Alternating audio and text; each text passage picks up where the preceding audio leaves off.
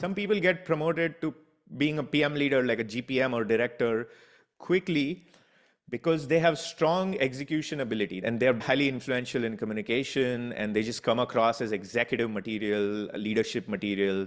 They work very well with senior leadership and they get things done. They're very structured, they're very organized, they're very analytical. So that archetype, especially in larger companies, gets promoted very quickly.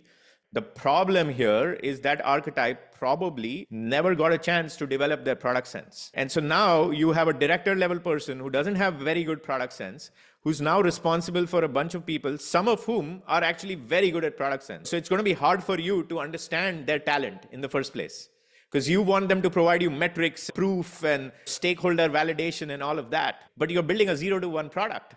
So there's only going to be so much metrics and so much proof you can provide.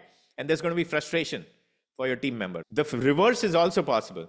Some people who are very great at product sense, especially in startups and earlier stage products, they can rise up very quickly. The challenge there is they see everything through a product sense lens.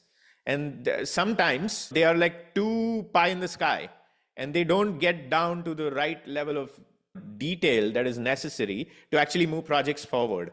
That can also be frustrating. Those are a couple of examples that I've seen very frequently.